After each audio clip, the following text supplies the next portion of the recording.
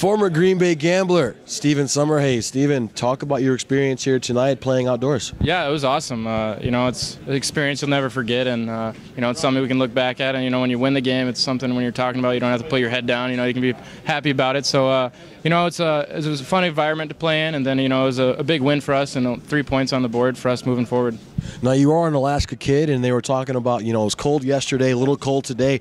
Really didn't affect you that much out there, did it? No, it wasn't too bad. While I was home at Christmas, I did some outdoor skating, so okay. Maybe got a little bit of an upper hand. But it was fun. You grow up playing outdoors, and to go back and play a game outside in front of all these fans was awesome.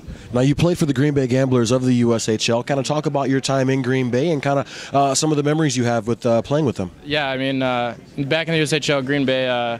That was awesome. We won 2 Anderson Cups and a Clark Cup there, and those are memories we'll never forget. And the players, we see them all over college hockey. My old teammates, and it's a bond that never goes away. And the USHL really prepared me well for coming into college, and it's a great league, and I hope everybody the best in there. Now, you talked about seeing some of your former teammates, actually facing one of your former teammates in Ryan McKay across the ice. Talk about that today. No, that was tough. Playing him this weekend is the first time I've got to see him out of the USHL, and I knew from playing with him, he's a great goaltender, and it was going to be a battle, and we've always battled hard against each other, so to get a split on the series wasn't bad, and hopefully we play him in the playoffs and can see who comes out on top. Steven Summerhays, former Green Bay Gambler, thank you so much for joining us, Steve. Thank you, guys.